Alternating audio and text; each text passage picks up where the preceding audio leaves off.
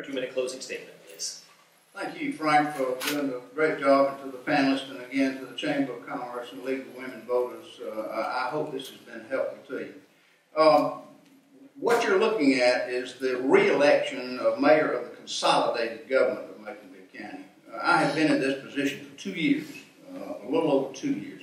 And during that 2-year period, we have accomplished extraordinary things. We have set a new form of government in place. We have reduced the budget. We have reduced the workforce. We have become more effective. We have become more efficient.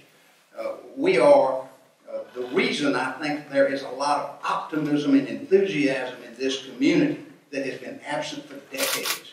And it's only when we get the population enthusiastic about the future of the community in which they live can we hope to accomplish good things for the community going forward. We're making progress. I would draw the analogy to pouring a load of concrete. We have poured a load of concrete into a form. It is setting, but it is still fragile. And it is still capable of being stepped in and messed up.